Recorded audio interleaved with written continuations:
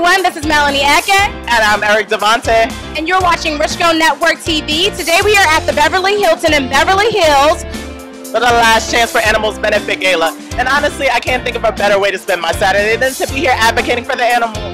It is a definitely worthy cause. Today we are highlighting those who advocate for animals and those who save animals. So it's such an amazing event. Definitely am not for the inhumane treatment of animals, so I definitely support those who advocate for them. I can't imagine anyone that can abuse a poor kitty or puppy. I can't. My heart is kind of broken. I know, right? So let's talk to some of the honorees and some of the attendees for this evening. Okay, all right. Let's do it together. I love it. So what drew you to the mission of RCA and compelled you to want to be here this evening? Last Chance for Animals is an incredible organization. You know, back when I was a local news anchor in Los Angeles, I saw Chris DeRose and I said, wow, there's a guy who, even though he's a successful actor, cares about more than himself. He's not just about making money and being successful. He's about saving the planet. He's about saving the world. He's about saving animals. And that's really the secret of life. And I said, I want to be like Chris. I love that. I think we all want to be like Chris, right? Now, do you have any pets? I have 3 companion Chihuahua mixes and a companion cat. Oh, I love it. And, you know, to me,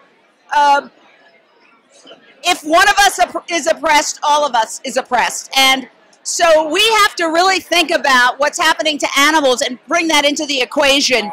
We look at the hurricanes, okay, that are devastating. We look at the wildfires that are devastating so many people. What's causing climate change? Animal agriculture, killing animals. So we've got to make that connection. The leading cause of climate change is animal agriculture. It causes more methane than all transportation combined. So let's please think of the animals, and let's not say, oh, if we care about people, we can't care about animals. It's not mutually exclusive. Right. So now that we know that we should care about animals in addition to people, what can we do? What can the average person do? Stop eating them.